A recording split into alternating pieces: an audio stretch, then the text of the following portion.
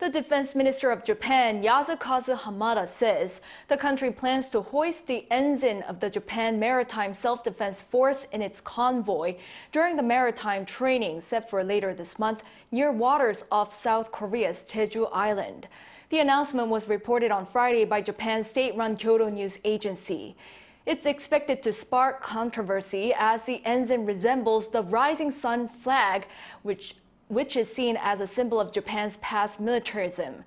South Korea is expected to take part in a multinational maritime interdiction exercise called Eastern Endeavor 23 on May 31st, with the participation of the US, Japan, and Australia, among others.